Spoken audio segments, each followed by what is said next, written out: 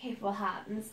When you give Dr. Ryan an ultimatum, you could either join in or get lost. You did not kill Dr. Ryan. Oh my god! Yeah! I told you it was Dentures! Wait, why didn't you tell me? Come on. I was right! Dentures. You're off your face on coke, Chase. You became an orthodontist for one reason and one reason only, to make money. But your six-figure salary played in comparison to the money you made when you started working on the side for known criminals.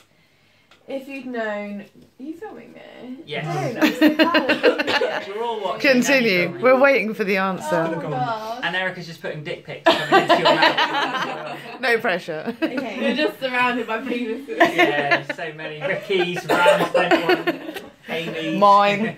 Yours. Your old one. I don't like hiding a penis. You don't have one. Oh.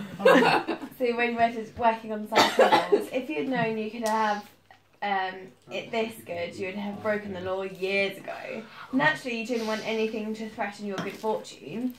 You knew there was no way Facelift would tell anyone. She had even more to lose than you did. But Ryan Classy was definitely a fly in the ointment. You didn't know how he found out you and Faye were up to, but you knew you didn't like him, let alone trust him with your biggest secret.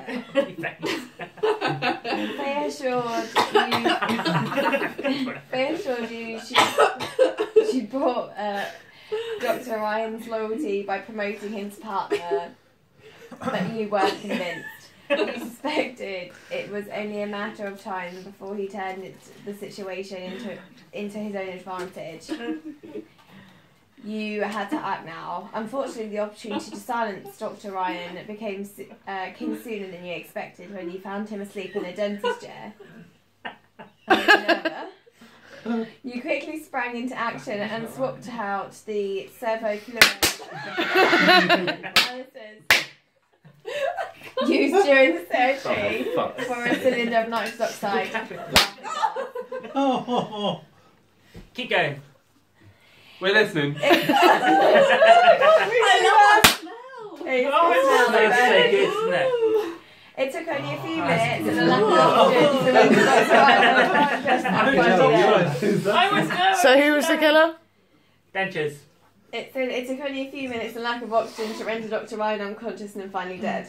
You believed it was a perfect murder. It almost was. But you tripped up with your alibi. Yeah, your alibi. Yeah, You claimed you were in the stock cupboard carrying out the stock take. It wouldn't have been the first time you'd volunteered after all. It was a good way to obtain extra supplies for the surgeries you were doing on the side. But the stock take only happens after